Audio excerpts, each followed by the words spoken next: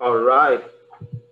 Good afternoon again from Lagos, Nigeria, and I know quite a number of persons are based outside of Nigeria.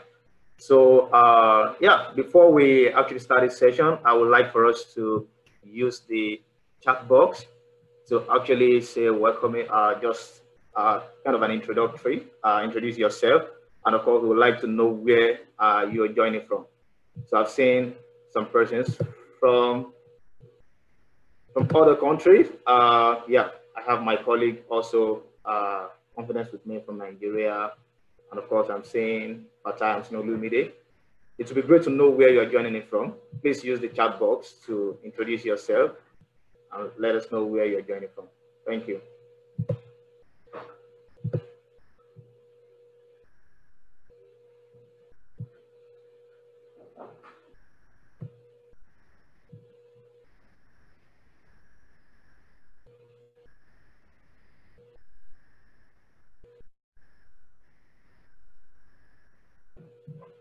All right. While we are doing that, I think we should get this session going. My name is Joshua Adedeji, and like I said, I'm based in Lagos. I'm the program manager for Andy West Africa, which actually are managing both the Anglophone and the Francophone West Africa. And of course, with me, I have the facilitator, and like I said, I have my other colleague also on this call. So to start this session, and before I introduce the session, I would also like to get to hear from some of us, maybe 3 to 5, in few seconds, to just learn from you how you are feeling today and what your expectations for this session is. I just make it really brief, and this is the instruction. I will call one person, and then the person, when you're done, look through a chat, the next person, or random, you could just check anyone, it could be your friend, or another person, just call the name, and the next person will pick it up to just say something. We'll make it quick, just 5 persons will do this, and we'll start. Particularly, I know people in Nigeria, a lot of things happening recently about the protest, so we want to know how you are feeling. We don't want anyone to be demoralized at this time. Yeah, so I will start with someone from Nigeria, and you could actually pick another person as the next person to actually share. So if you could, Fatai Olayemi, I would like to hear from you in a few seconds. How are you feeling today? Hello, everyone. Yeah, Fatai Olayemi here, Faith Foundation, Nigeria, Lagos. I feel positive. I always feel encouraged, no matter the circumstance. I know a lot of, like you rightly said, a lot of protests in Lagos and around Nigeria. But the beauty of it is we are still working remotely. So in any way, it doesn't affect what we do. So I'm still very positive. Even people that are protesting, they are protesting for a legitimate cause. They are protesting for something valid, and it's for the good of everyone. So yeah, I remain positive. Thank you. Please pass it on to someone else. Okay. Just on the participant list. Okay. I saw. Okay, Eric. All right, Eric, over to you. Hi, good afternoon, everyone. Yes, so as I rightly typed in there, I'm joining in from Ghana, and yeah, I've been also following most of the happenings, especially the NSAS in Nigeria, and we are hoping that at the end of the day, would have a positive outcome, and then everything will go well for the continent as a whole. Thank you. So how do you feel yourself in Ghana? Everything over there. So I'm just trying to find somebody. Okay, Monet. If Monet is around, Monet, kindly pick it up from me. Thank you. Hi, Eric. Thanks very much for the nomination. Good morning, good afternoon. My name is Monet Jure. I'm based in the UK. I work for a company called Genesis Analytics. I'm really excited to be part of the workshop. I'm quite interested to learn more about using mobile data collection. I think the challenge is especially about how we now select our samples. How do we actually engage with the participants when we collect data? You know, we've before had, you know, mobile data collection in terms of doing face-to-face using things like CAPI. But I think the challenge is now where we all in this virtual world, I think is quite a new place to be. So really interested to hear more about people's experiences and to learn from each other. Maybe I can just preempt us in the UK. We are unfortunately in our second wave, it seems, which is not great. Maybe we can provide some lessons for people who are still in their first wave. Yeah, I think the mood is a little bit down. I think we were hoping to miss the second wave, but as one enters winter, I think unfortunately things get worse. So yes, that's me. Let me see if I can find someone else. Let's see. Emily? Right, Emily, over to you.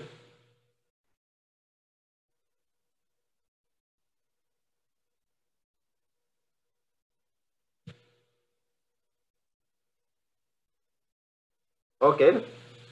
Maybe who else is feeling excited to share? We have 2 more slots.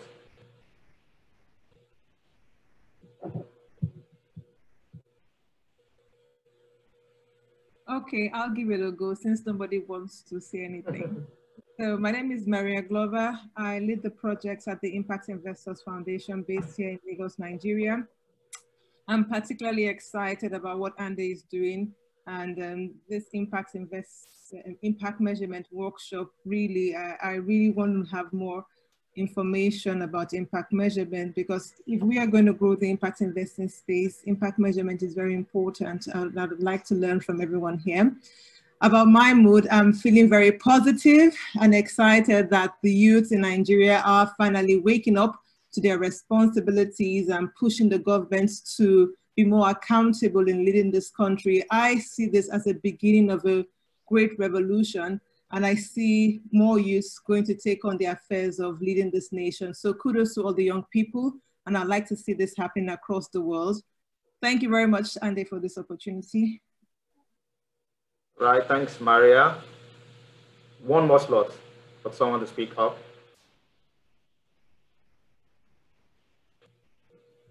Okay, Joshua. This is Leah from Growth Africa. We actually have 6 offices in Africa, but I sit in the Accra office. Also excited to hear about impact measurement.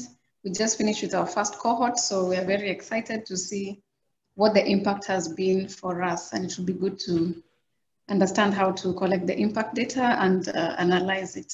Yeah. So excited, anticipatory, yeah, and open to sharing also. Yeah, excited, high anticipation to what we're going to learn. Yeah, and open to sharing.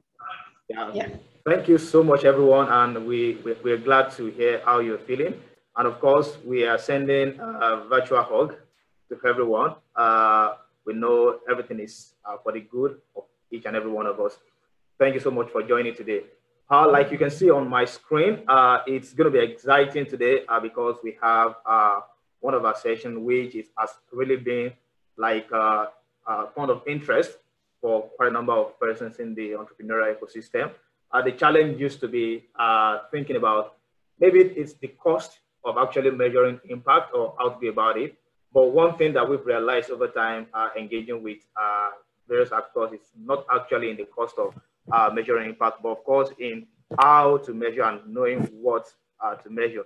And of course, at this time, when things looks like we have to work remotely, it's really interesting to look at in terms of collecting impact data remotely using mobile technology. And of course, we found one of our great partners, which Ashley is actually going to be introducing herself.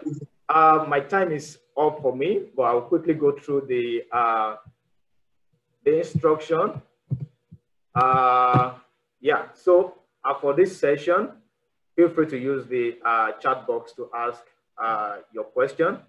And as much as possible, we also would like to limit the activities in the chat box so that we can see the important questions in the chat box. And of course, feel free to connect with other participants, ask questions in the chat box, ask them for about what they do. But like I said earlier, we should limit the number of activities in the chat box. And please mute yourself when you are not speaking, except the facilitator actually would like you to speak up.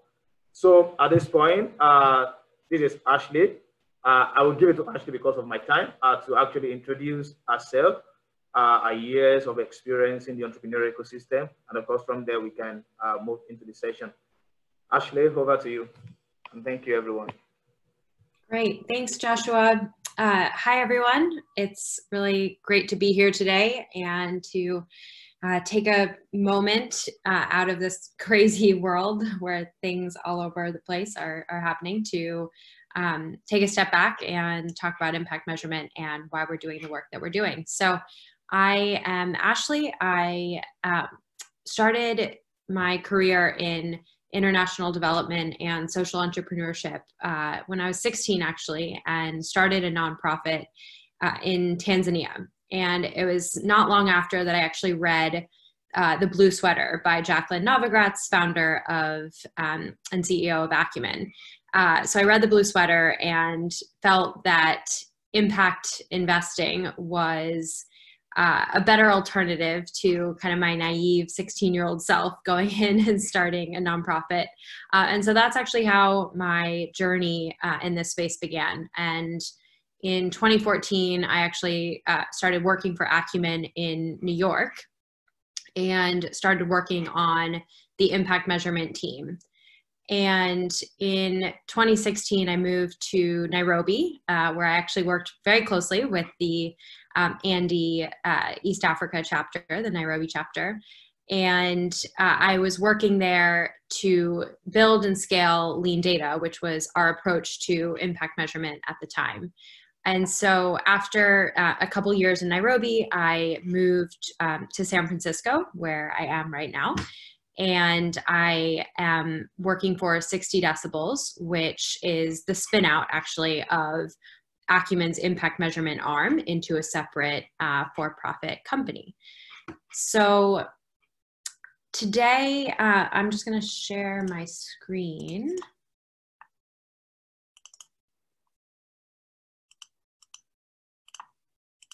Okay, you should all be able to see this.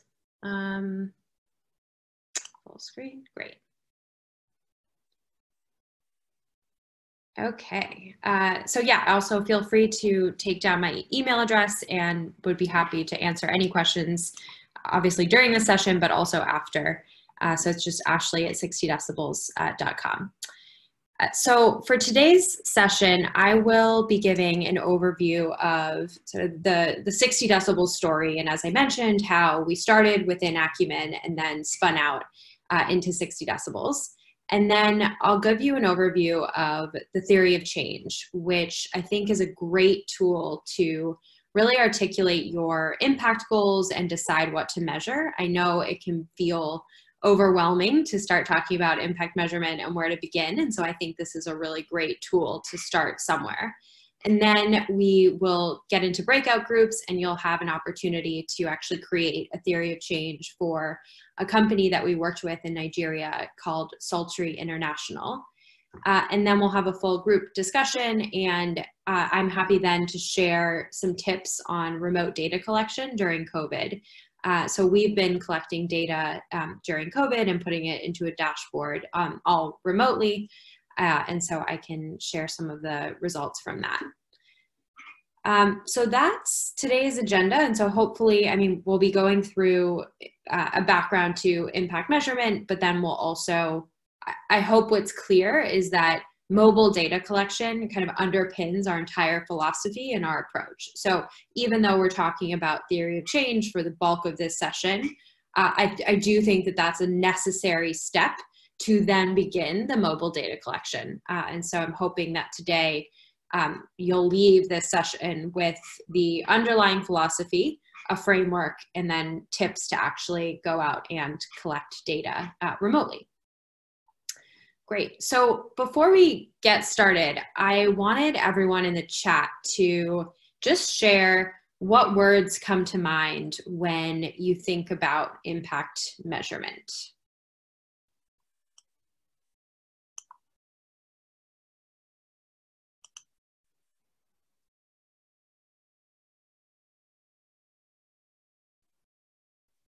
Okay, I'm seeing some that are starting to come in. I think the chat might be a little bit delayed, but evaluation, results, that's great, growth, causality versus correlation, great. And you can be open if there's, oh, decision making, numbers, collecting metrics that prove people's lives are better, progress tracking. Awesome. What I sometimes see when I ask this question, which I'm not seeing right now, which maybe means this is a very advanced audience, is complex, cumbersome, difficult, confusing, but I'm not seeing any of that here. So I don't know if people are just being polite or if no one thinks it is. But I'll be honest that I think when I was starting out my work in impact measurement, I do think that the words that probably came to my mind way back then were confusing, not quite sure where to start, expensive. And so what I hope to sort of debunk is how impact measurement doesn't need to necessarily be those things, but it actually really can be what is mentioned in this chat, right? So progress tracking, used for decision making, measuring what matters, who's been affected, sustainability, social and environmental effects, improvement. Okay, love it. That's great. Results from applied strategy. That's great. Effects that your actions have. Okay, awesome. So I want to start by just going back to why we're even talking about impact measurement. So the definition of impact investing is, I'll just read it from Sir Ronald Cohen here. It's impact investing means investing in companies, organizations, and funds with the intention to generate a measurable, beneficial, social or environmental impact in addition to financial return. So let's unpack that. What I want to highlight here is this aspect around measurable social or environmental impact. And so that's really what differentiates impact investing from just traditional investing, right? It's this piece here around having an actual measurable social return. And so within Acumen, which was an impact investing organization, the financial returns were pretty straightforward, right? We have a whole field of financial accounting, and it's pretty easy to measure the financial piece of this right here, this definition. But when it comes to measurable social returns, obviously that's not as straightforward.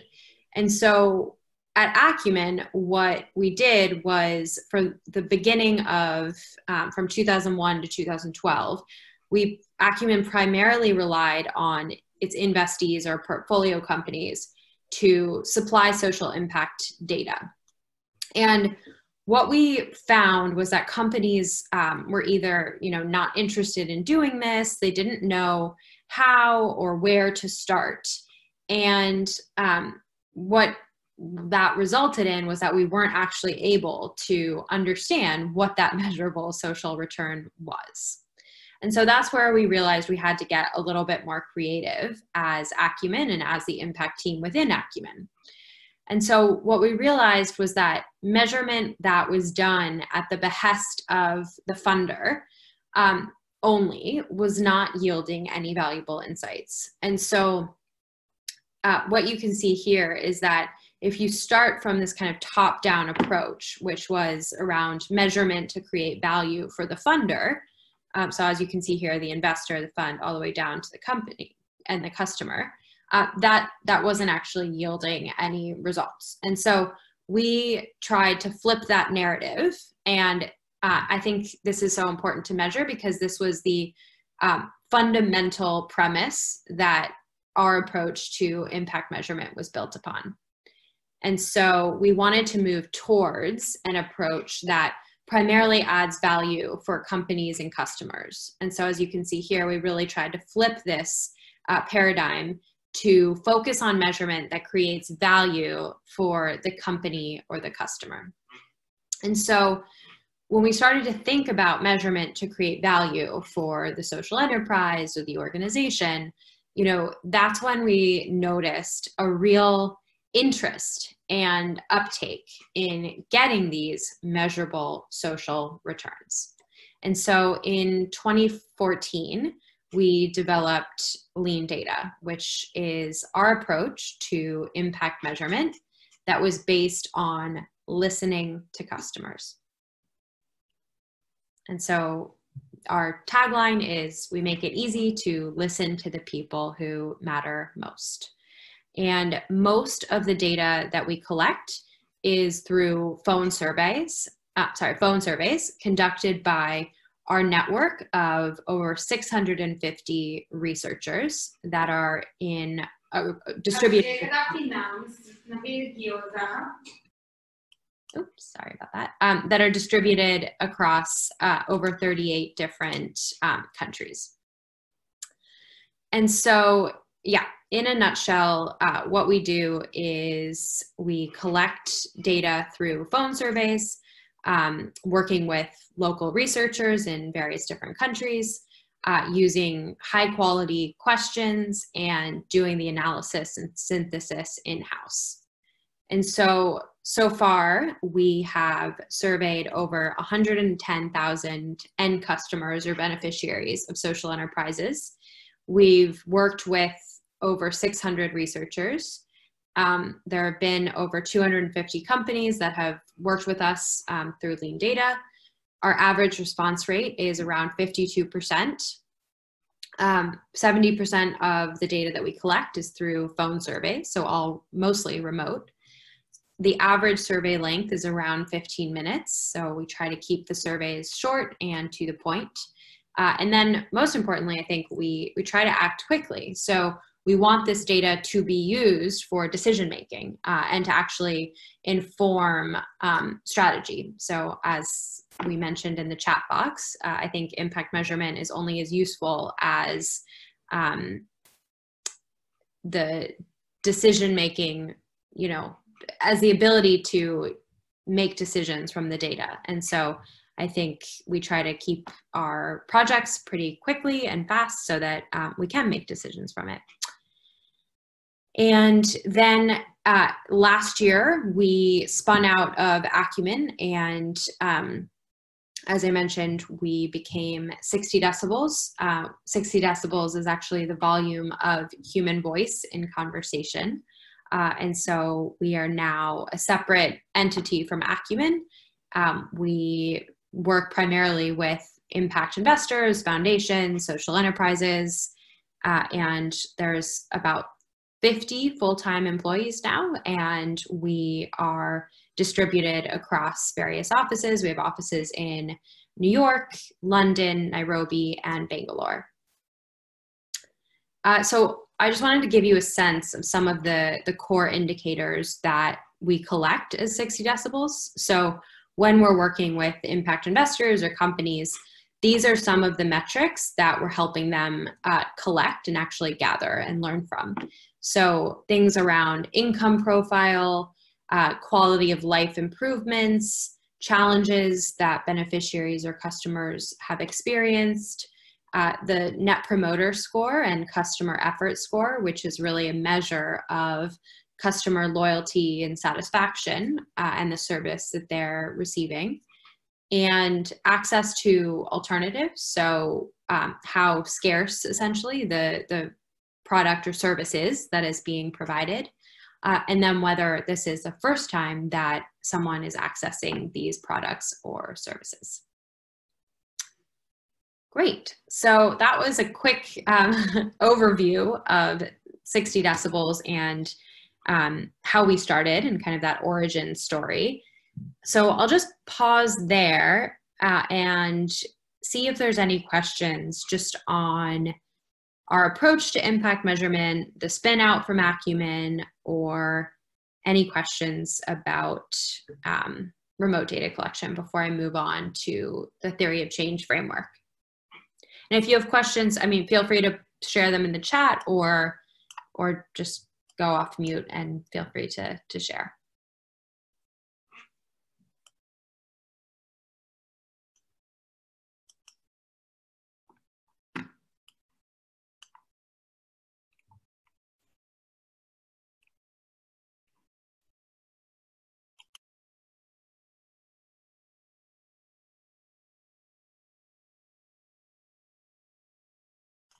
Great. Okay, so I'm going to answer this question from Philippa. How are these surveys delivered on the phone? Call center, SMS, or USSD? So we have built a network of researchers that are employed by us on a contract basis. And so we have now over 600 researchers in over 38 countries. And so whenever we start a new project in any country, we work with our team of in-house researchers, and they actually conduct the surveys through their cell phones and through software that we have, and they'll call the customers directly, ask the questions, and then input that data into our back-end software. And so it's essentially, you can think of it as a remote call center that we are managing.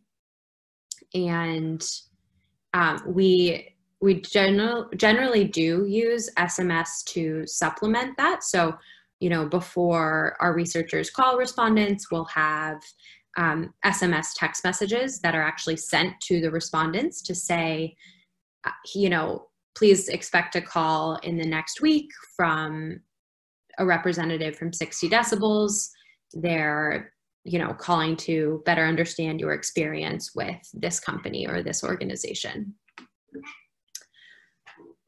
Okay, mind sharing a bit more on the concept of lean data? Sure. So, I mean, one of the principles that I focused on was this shift away from top-down compliance-oriented data collection and towards a more bottom-up approach that's focused on listening to customers. But I think another core concept behind lean data is around switching the paradigm from traditional monitoring and evaluation, which generally takes a long time, so maybe a year to 3 years to get results back sometimes, can be quite expensive if you're doing a traditional, you know, randomized controlled trial. And so we wanted to provide an approach that, as I said, could be used for rapid decision making and could be done at a fraction of the cost of some of the more traditional methods. So that's a little bit more on the concept of lean data. So I hope that answers that question. And then, how well do customers react to researchers' data, and do questions have to be formulated in any particular way? Yeah, so, I mean, I think researchers' questions. Oh, okay, got it. How well do customers react to researchers' questions, and do questions have to be formulated in a particular way? So, yeah, I mean, we put a ton of effort into how questions are phrased, both obviously in English, but then how they're translated into the various local languages. So fun fact, I think our researchers combined speak more than 110 different languages. And so, I mean, a huge focus for us internally is exactly how the questions are phrased, doing tests, doing pilots with new questions always, and getting feedback actually from our researchers on how customers are reacting to the different questions, how well understood the questions are, or whether we might need to make small tweaks to make it more understood. And so that is a key part, I think, of any data collection, but in particular mobile data collection, where the time on the phone that you have with an individual is scarce, and you want to make sure that it's also engaging for the respondent, and that you're not keeping them on the phone for too long. And so I do think that that's a very important consideration for remote data collection. And then the last thing I'll say on that is, I think it is also very important to decide what metrics or what questions are essential. And so sometimes we'll get surveys from our clients that are, 100 questions. And of course, when you're writing the survey, it's so easy to think, oh yeah, I would like to know all of this from participants or from customers. But it's so key for mobile data collection to really distill what are the most important insights to gather, and then think through beforehand how you might make decisions based on that data that you get. And if you're finding that it's hard to actually synthesize the decisions that you would make based on the data that would come back, we would say just scrap it from the survey. And then one other quick just piece of advice on survey questions and how to phrase them. So internally we have what we call a phrase, brain pain. And so if a survey question causes a lot of brain pain, scrap it. So if it's something that, when you're asking a respondent, they have to scratch their head and be like, I don't know how many eggs I ate in the last, month, that is just not a good question, and it's not going to make respondents happy. And so really do use that filter of like, how would I answer this question? Is this something that I could feasibly answer? And does this actually cause brain pain, or is this something that is easy to answer?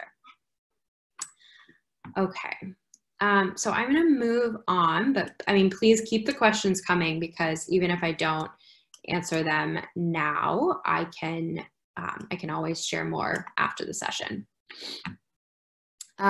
And so we are going to get into this theory of change. And so I think the theory of change is a really practical framework to define your impact objectives and what to measure. So it can really be overwhelming to think about impact measurement, all the different metrics. Where do you begin? I think the most common question that we get is, like, where do we even start? What metrics? How do we know what to measure? And so this is a really great tool for organizations, investors, companies to break this down. And so even as 60 decibels as a company, like, we have our own theory of change. And so that's just the framing behind why I think this is so important as a first step in the impact measurement process. So let's start with the definitions. So a theory of change consists of inputs, outputs, and outcomes. And so the inputs are the products or the services that are provided. The outputs are the products or services that a user actually receives. And then the outcomes are the short or long-term effects on an end user's well-being. And so there's actually one more element to a theory of change that is not included here. If anyone knows what it is, put it in the chat. But the most important aspect of a theory of change is assumptions. Oh, people are saying impact. Yes, that is actually, that's great. So I didn't actually include impact here because I think outcomes can be, this is slightly simplified, but you can think about outcomes as more like short-term impact or results on end user well-being, and then impact as longer-term outcomes, or you can start to also think about kind of the counterfactual with impact, but this is a little bit more simplified, so we won't get into all of that right now. But what I was saying is assumptions. And so what is so important here is to consider what has to hold true to go from inputs to outputs to outcomes so that your actual impact that you want to deliver occurs. And so, for example, the assumptions between an input, so the product or service provided, and an output is what actually needs to happen so people use the product or service. So is that marketing activities by the company, or, you know, demand for the product or service? So basically, it's not just enough to make a whole bunch of solar home systems or lanterns, right? You obviously want to make sure that people are actually buying them. And so that's the first step in the theory of change. And then the second major assumption is what needs to happen for the product or service to actually be used effectively. So let's say someone buys a solar home system, great, we've gone from input to output. But then to actually make sure that the outcomes are achieved or realized, people need to be using the product or service effectively. And so I will just walk through an example. So D-Light is a solar home system company. I believe they're actually active in West Africa as well as East Africa, but from my time in Kenya, I worked closely with them, and they sell small solar home systems. Well, actually small solar home systems, but also larger systems. So I'm going to just share an example of the theory of change for a small solar lantern. So in this case, the input here would be the actual solar lantern that D-Light is manufacturing or would like to sell.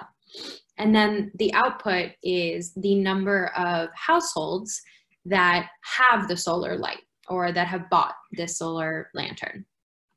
And so the assumptions that need to hold true here to go from an input to an output, if people again want to insert into the chat, that feel free to do that. I'll give you a moment if you want to do that. But basically here, remember, you need to think through what actually needs to happen from, you know, a solar lantern being manufactured or in a store or something to actually being in someone's house. So you need to have the right distribution and marketing to your target demographic. Customers need to see the lantern as affordable or as something that they want to buy. Lanterns, there needs to be some value proposition. So maybe they're more reliable, brighter, and more affordable than kerosene. So really the aspects here are around demand generating characteristics. And so I see someone in the chat says, yeah, easily accessible, exactly. So if someone doesn't know where to go to get this lantern, or they have to travel a super far distance, then you're not actually going to reach that output. And so these are all very important for the company or the impact investor to consider when they are launching a product or thinking about how to actually make sure that they're designing and tailoring their products to be as impactful and effective as possible. And so the next stage here is from output to outcome. And so, of course, there's a lot of different short and long-term outcomes, but again, I've simplified this and tried to just distill to a couple key outcomes. And so the output, as we mentioned, is the number of households with solar light. And then the outcomes here are reduction. So again, an outcome is the result to an end user's well-being. And so maybe this is reduction in kerosene usage, which hopefully leads to improvements in health, and then perhaps increased study hours. And so the assumptions that would need to hold true to go from this output to these outcomes are that customers are using the lantern regularly, they know how to charge it and keep it clean. So if they're not using it, they bought it, but they're not using it, obviously the impact won't be achieved. So we're also assuming that solar is a replacement for kerosene and that it's not just one other source of light, but people are using the same amount of kerosene. And then I think a really interesting one is just around if we are listing increased study hours as an outcome, a big assumption that we're making is that these solar lanterns are actually used for educational purposes. So what I want to highlight here is this directly helps inform what the questions that you ask in your survey are. So perhaps maybe you ask some questions around how the solar lantern is used. Maybe you ask questions around, how often it's used, or you ask questions around whether they're still using kerosene. And so this provides a guide or a framework for you to start to understand what questions do I need to ask to start to understand what impact is actually being delivered or achieved.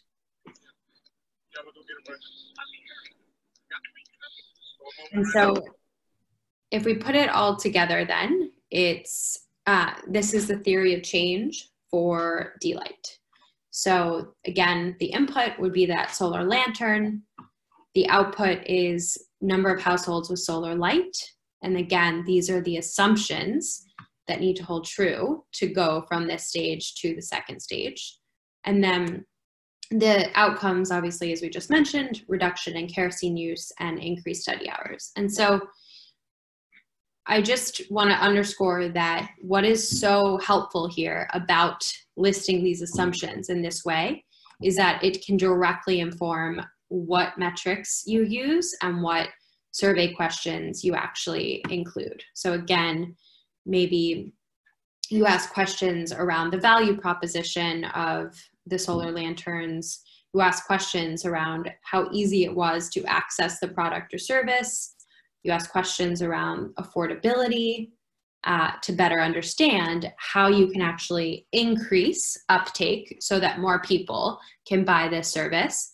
But then it's not just enough to have, 100,000 plus people buying the product or service.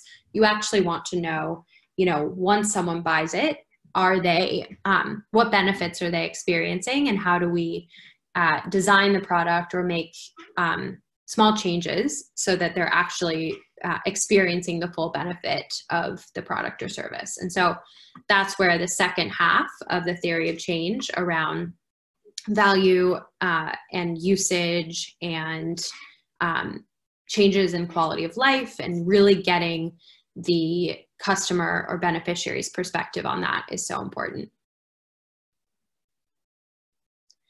So any questions around theory of change, feel free to put them in the chat. But the next step now is to actually go into breakout groups and do this yourselves. For a company in Nigeria that I mentioned we worked with. The company is called Sultry International, so PIL. And PIL is a company in Nigeria that buys unprocessed cassava from smallholder farmers.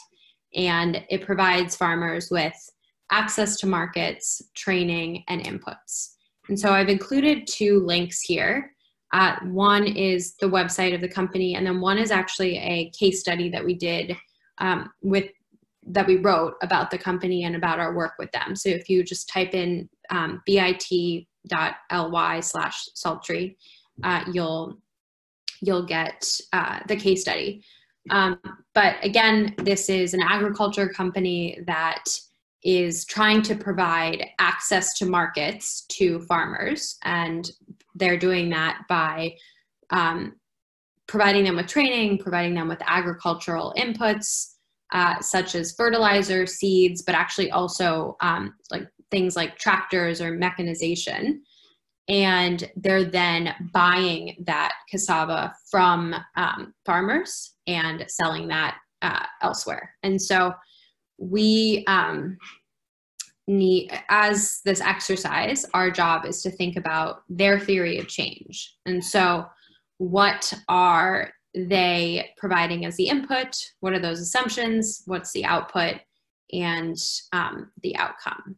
And so I think as you're doing this exercise, oh, great. Thanks for putting that in the link. I'll just also share the company's website,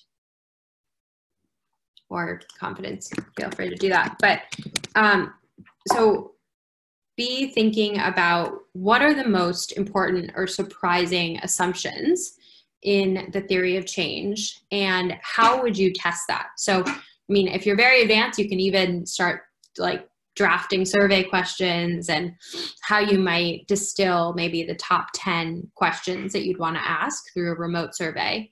But again, we just shared this in the chat. So we've shared the case study, the company's website, and then also this theory of change screenshot. And so I'll leave this up on my screen and again, go in the chat, but we'll have 15 minutes in breakout groups to actually create the theory of change for this company. So Confidence will break us out into different groups, but please write in the chat now if you have any questions. And if not, we'll meet back here in about 15 minutes.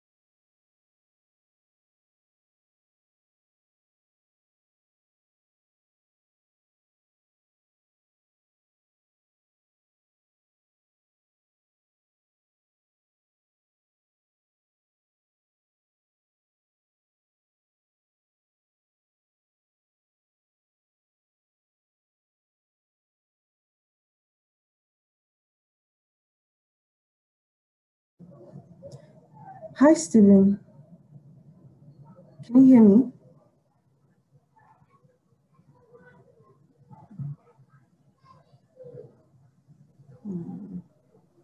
Maybe it's not in his, with his phone. Okay.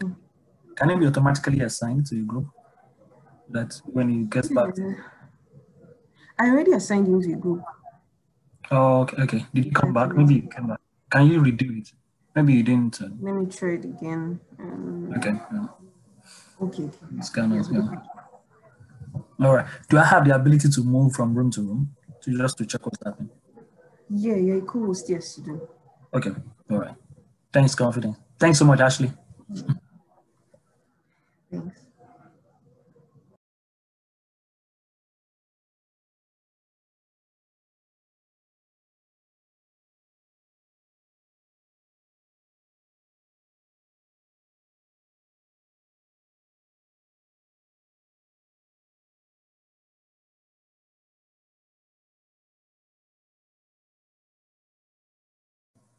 Confidence?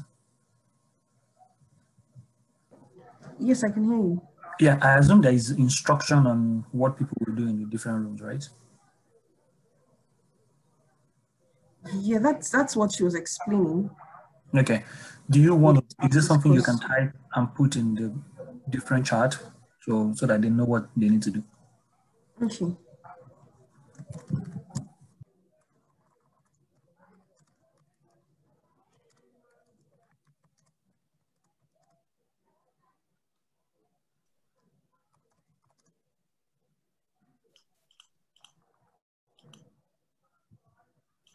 Hi, everyone. It's Ashley.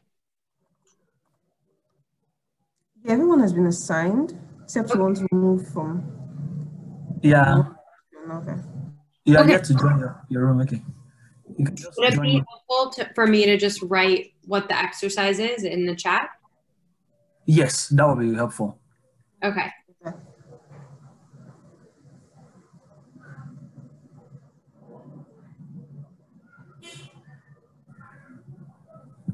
Confidence, can you assign JC? Welcome, JC. Can you assign JC to, I think, group 6 or something like that? I moved him already. Okay. We don't have enough. We have just 4 people in group 6. Let me go there. Joshua is there though. Joshua is in group 6.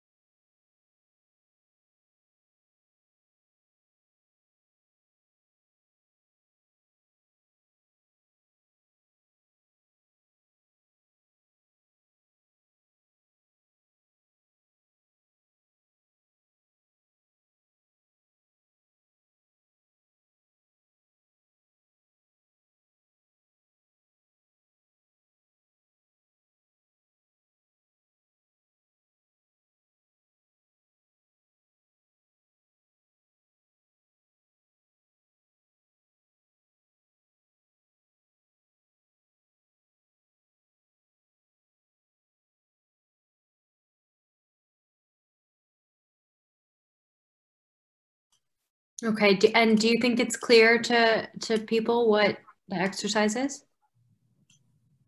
I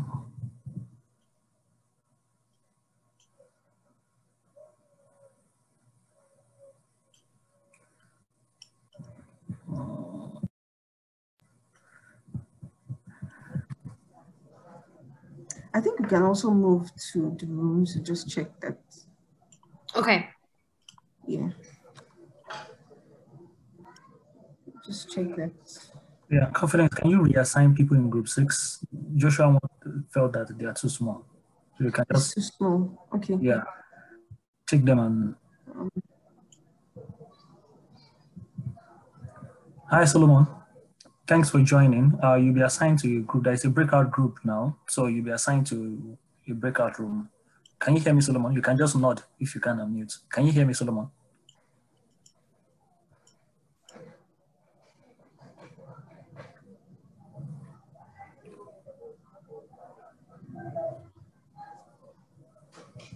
Confidence, do you mind putting me into another breakout group? Ashley, I think you're a co-host, right? Oh, yes. Yeah. So just click on the breakout room button. You see all the rooms and you can just click on anyone you want to join. Oh, okay. You've seen that? Yeah, I see you've been assigned to breakout room 1. Yeah. And I think you can also, you can just click on, Oh, on any of the group, there should be a join button on the line where you have maybe room 3 or room 4. If you're a co-host, then I don't see that.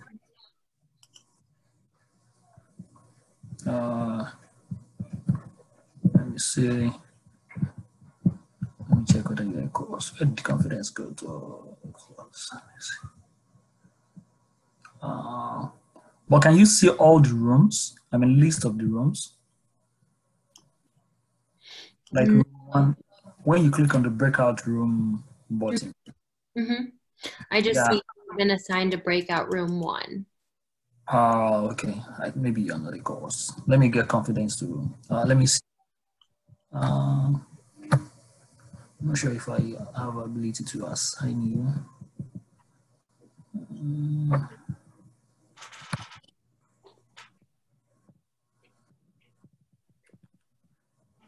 Second, let me just get confidence.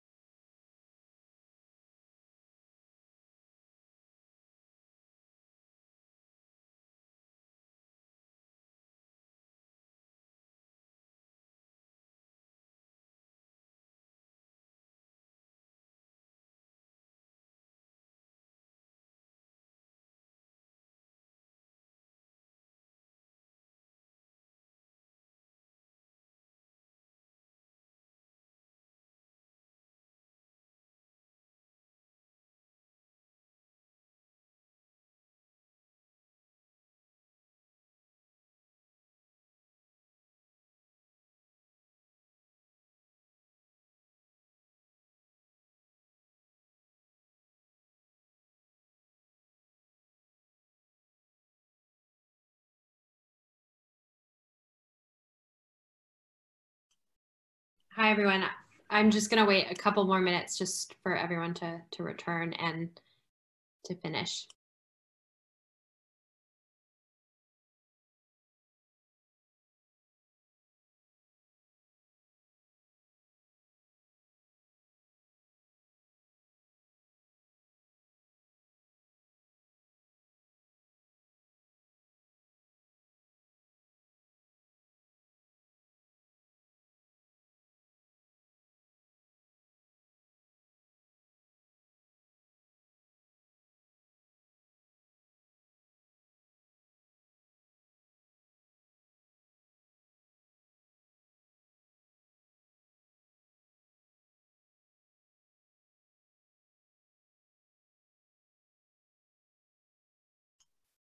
Okay, great.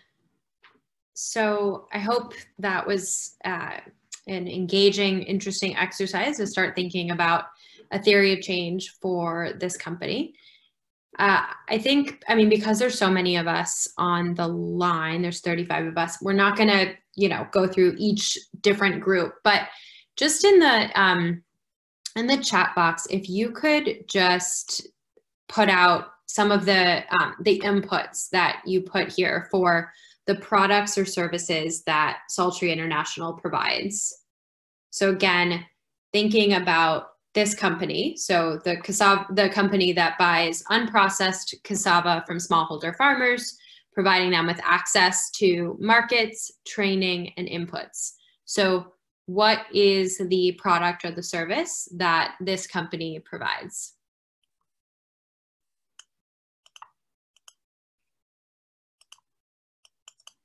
Great. Okay, so I see research and training. Yes, that's certainly one thing that they're providing.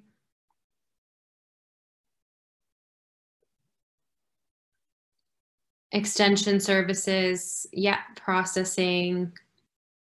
Perfect. Okay, and then the outputs. So what are the products or the services that the end user receives?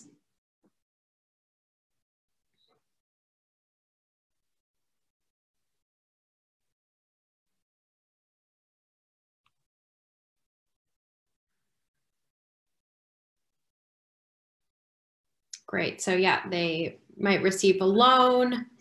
So I'm realizing that this is actually a PDF, so I can't edit it. But so I'm just going to skip ahead actually to what this is the draft that I had started. So great. So the input here that I've put is access to markets, training, inputs such as seeds or fertilizer. The output is the number of farmers that are selling to companies that are selling, to the company, the number of farmers that are accessing inputs, and the number that are accessing training. Okay, and then did anyone have another short or long-term outcome here? So I had better and stable price, more regular payment, increased volume purchased, increased revenue, reduced cost, and a stable and predictable income.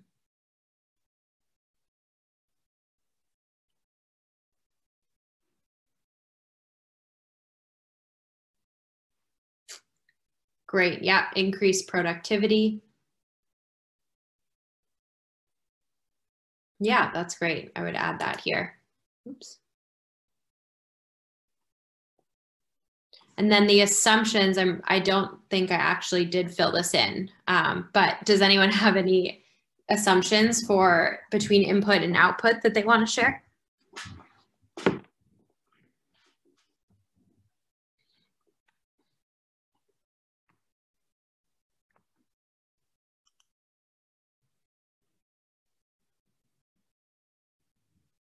Great, so accessibility of these services, yep. Right, so the farmers need to obviously know about this company. They need to actually have an interest in attending the trainings. If the inputs are free, if they're not free, they have to be able to afford them or get a loan for them. Great, yep. Assuming the farmer will be willing to sell to the company, yep. After extension services, exactly. Maybe they're selling to someone else. Motivation to buy the input, exactly. So again, all of these things that you're mentioning in the chat box, I would ask, this would be a key survey question to include in any survey with the farmers. So whether they sell to other buyers, how affordable these inputs are, things like that. And then assumptions from output to outcome. So I think the assumptions here, I mean, one is that the company is actually providing them with a more competitive price than they would have received elsewhere.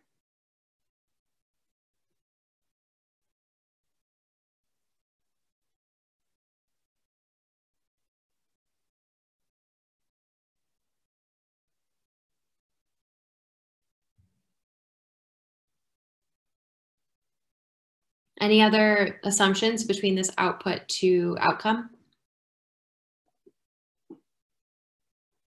Yeah, that the training actually works, exactly. So that the training leads to more output, or that the inputs, the fertilizer, the seeds, that actually does lead to increased output by the farmer. Great. Okay, so I hope what this did was just provide a bit more of a framework around to help you think through what types of metrics or survey questions are important to include in any remote survey. And so this is just a summary here, but what we did was we spoke to sultry international farmers.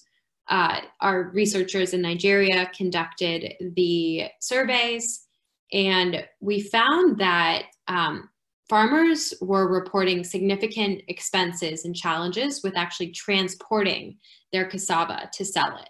So again, this is an assumption, right? That once farmers are making are producing cassava, they can actually sell it. And so what they were finding was that they couldn't, because it was too expensive to transport it to sell it. And then again, even if they were selling it, they experienced delayed payments from the company. So PIL wasn't actually paying them on time. And so what the company did after they got these insights, which, you know, directly showed them that that optimal usage of the service wasn't actually happening, the company set up a new mini processing plant closer to farmers to help reduce transportation costs. And then they actually shared the lean data study results with a local bank to secure a letter of intent to help them get a new loan that will help them get a new loan to make farmer payments on time. And then what they also did was the impact of this is helping to decrease farmers' costs and actually ensuring that the farmers do receive the benefits from this service.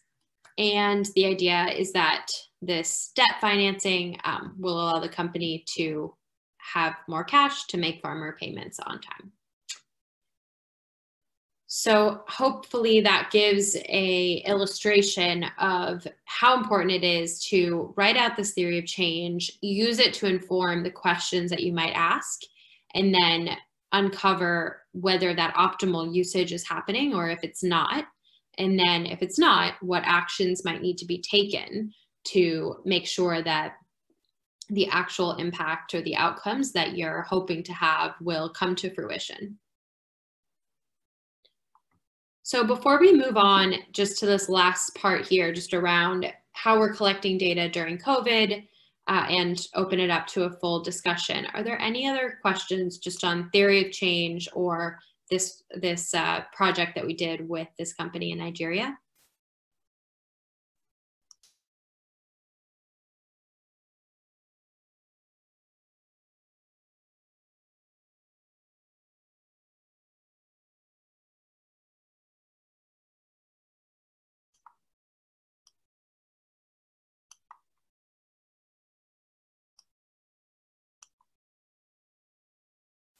Okay, I'm not seeing any questions in the chat box, but if there's a delay, let me know. Great. So I wanted to briefly just touch on how 60 decibels is collecting data during COVID remotely. And so obviously now is a time where most in-person research has come to a stop. And so what we're finding is that the work now of just remote data collection is more important than ever and more relevant than ever. And so what we started to do was, when we were working with companies to help them hear from their customers during this time, we have started asking standardized questions across all projects about how people are coping or faring in the face of COVID. And so what we have is a COVID dashboard. I'm actually gonna click on this just so that I'll share my screen with you so that you can see what I mean. Hopefully you can see this dashboard. If not, please let me know.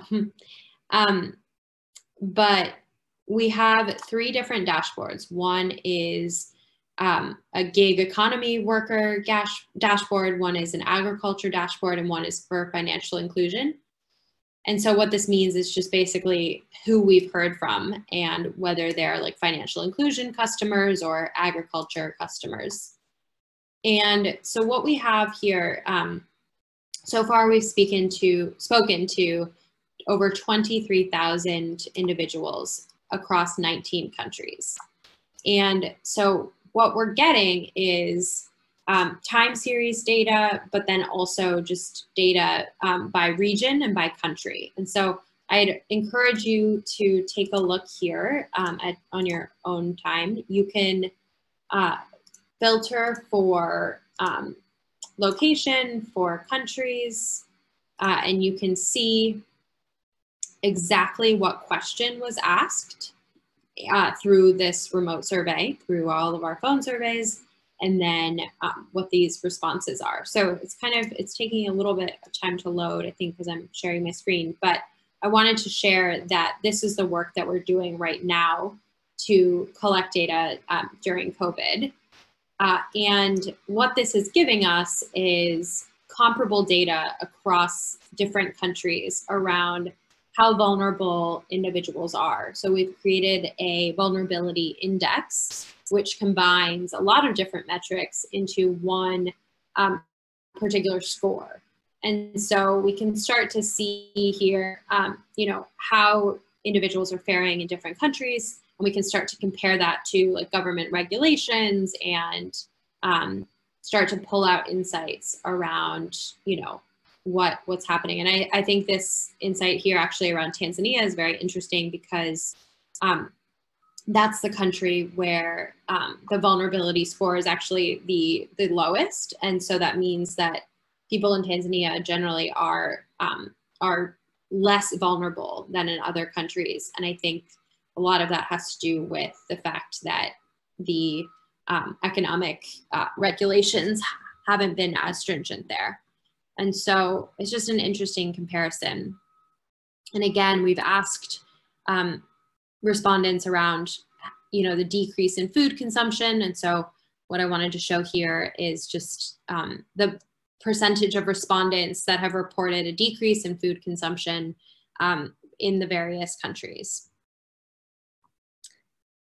And lastly, this is a snapshot of some of the quotes. And I think what's so important during remote data collection is getting not just the quantitative data like you see here, but also the qualitative data. And so I'll just pause here, but if you just look and read through these, maybe I'll read the second one here. Income has reduced because of not only the virus, but also drought. We can't grow rice, so we have reduced food, clothes, and health costs. And then someone in Nigeria, everyone is at home just eating. The food we eat now increased 3 times while the income reduced very much.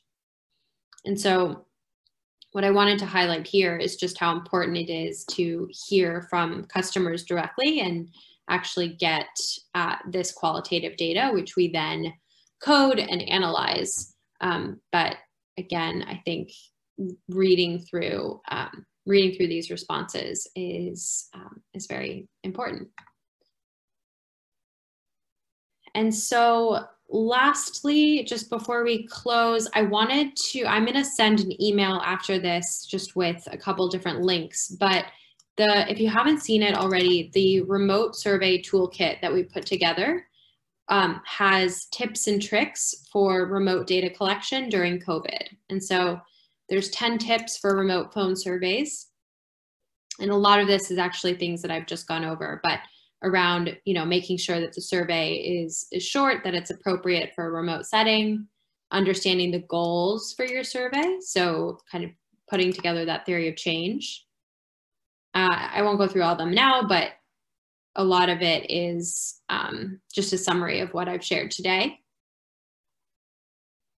And then these are some resources for you. So a cheat sheet to choose the remote survey technology to use. So deciding whether you want to use SMS, phone, or another method. And then similarly, the pros and cons of different methods of remote surveys. Different remote survey providers. So these are just companies that we've worked with or that we've have partnerships with that are doing remote surveys. And then rules of thumb for researchers that are conducting the work. So here's this enumerator checklist.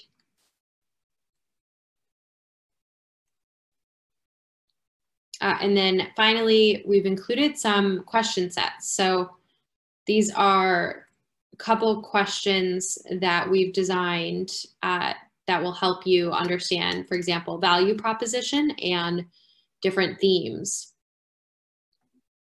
And so again, these are just kind of in modular format designed to, to help you understand what questions to ask and how to do that over remote surveys. So I will send the link to this remote survey toolkit in the follow-up email, along with a couple other resources that I recommend. But again, here's my email address, and we have 10 minutes left. And so I will just stay on for any questions and for a broader discussion, but wanted to just thank everyone for joining today and taking the time out of your day to talk about impact measurement and listening, and wanted to thank Andy for organizing this.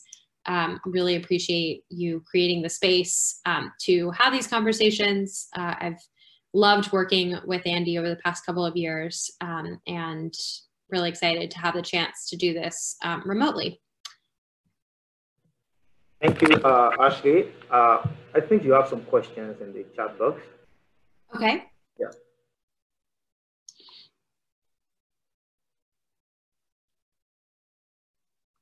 Okay, so are there templates for inputting responses from the survey? Great. So let me just read the questions first and then I'll answer them.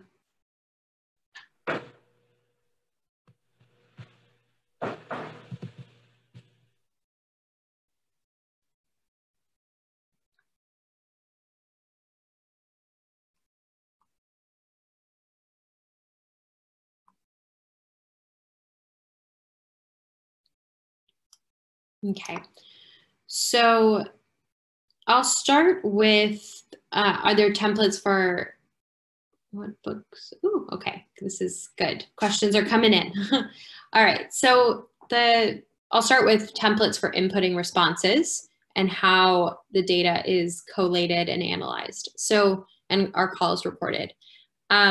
So we use Qualtrics to input the responses from the survey. So that's a tool, but there's tons and tons of different tools like that. So there's SurveyMonkey, you can even use Google Sheets, but in that remote survey toolkit, there's a list of remote survey providers, and a lot of them provide that infrastructure to actually input the data. And then everything is collated and analyzed in, you can export it to an Excel format, and then we do analysis either in Excel or Stats IQ, which is something that's available through Qualtrics. But again, if budget is an issue, definitely Excel is totally fine. Calls are not recorded. All of our calls are not being recorded at the moment. Some of them are, and so we're just in the process of figuring out the strategy for call recording and whether we move towards having all calls recorded or just a subset. And then just related to analysis, the qualitative data, we do all the qual coding ourselves, actually. So we have now built standard codes or categories, and we will have our team actually go through and code each individual qualitative response so that we still get the same level of meaning and insight from the data. Okay, so ideal way to present qualitative data. I mean, so there's several ways you can do word clouds. You can just put the quotes, but what we're doing is actually putting the, well, I guess I can show you. Well, no, there's no example here of qualitative data, but you can also just show a chart with the categories. But take a look at our dashboard at how we're visualizing qualitative data. I think it's a great question because, again, it's that combination of the qualitative and quantitative data that's so important. And then could you clarify if 60 decibels is a standard for measuring impact or if it is only a tool for remote data collection? So, I mean, I would say it's both. I think that we offer an approach to impact measurement and data collection. So companies and foundations or impact investors can contract us, and we will actually do the data collection or impact measurement on behalf of the project that you're working with or the company. But also, I mean, what we're trying to move towards is when we have all this data, moving towards benchmarks where we can actually say which companies are outperforming our benchmark, and we can actually provide some of that comparative data to help set the standard for what impact in different industries and sectors looks like.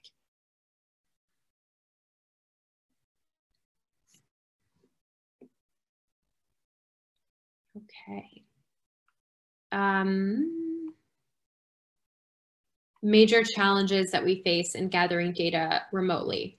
I mean, again, I think that the challenges are so contextual. I think that in certain countries that we face challenges with response rates. And so, but in other countries, we, we do find differences in response rates across different countries. And so that's one challenge.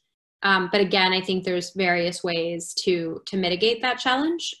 One thing that I mentioned is really being more proactive in terms of telling respondents, giving them a heads up about the survey and when that is taking place.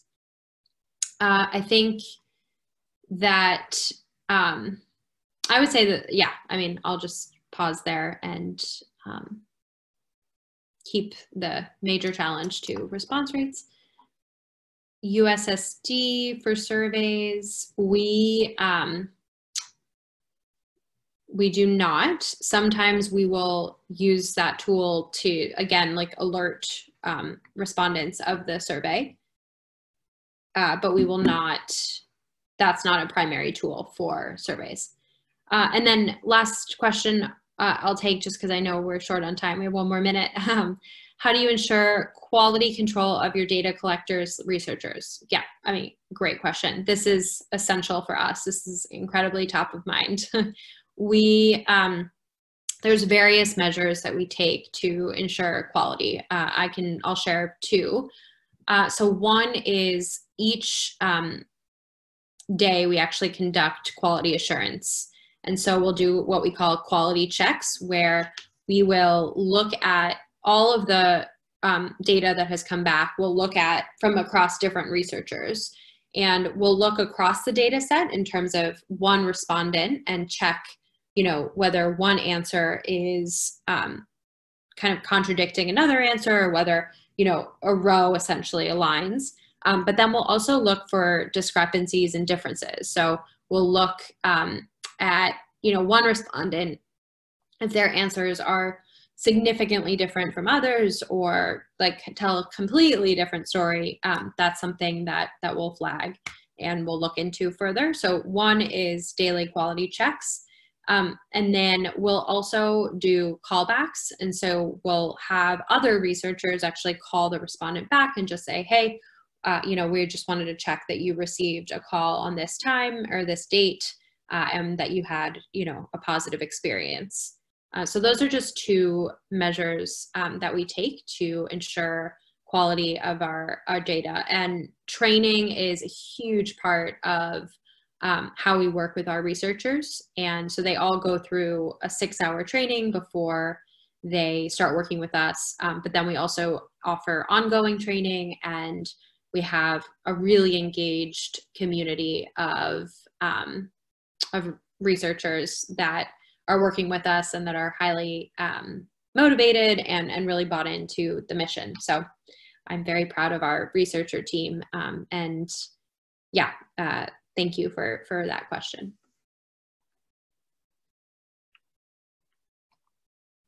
Perfect. Well, we are at time. So Joshua, I'll hand it over to you, but wanted to thank everyone again for such an engaging conversation, for the great questions, and for showing up today. So thank you, and looking forward to being in touch. Thank you, Ashley. This has been a very interesting session personally for me, and I believe it's the same for every other person. Like Ashley mentioned, when she started, it's always like this when you're having an impact measurement session, because it's because of the technicalities and all the things we need to go through, which is why we often do this as often as we can. We had a session also in January, and this is another session. And I believe if we have the time to bring Ashley again to maybe take us through developing survey questions and a couple of other things, she will gladly come to actually do this. So again, we like to say thank you so much, Ashley, for offering to lead this session. So thank you everyone again. This is the series of workshops we have been supported by Aspire Coordination Foundation, Trust Foundation, ACT Foundation in Lagos, Nigeria. And of course, we have several other sessions coming up before the end of the year, and of course in the first quarter next year. So look out for email from my colleague Confidence about the next session, and the video and maybe the PowerPoint also, I don't know. I will be shared with everyone who participated in this session. And of course, if you have any question, please reach out. We can actually send to Ashley or every other facilitator to answer your questions. And with that, you also have Ashley's email, so you can reach out to her directly. Again, we want to say thank you everyone for participating in this session, and we look forward to meeting you again in the next session. Have a good evening, everyone. And if it's still morning for you, have a good morning. Bye, everyone. Bye, everyone. Thanks, Ashley. Bye. Bye. Thank you very much. Bye, everyone. Goodbye, Nadine. Goodbye, Sarah. I've just shared some links in the chat, so feel free to check those out as well. Sure. Thanks, Ashley.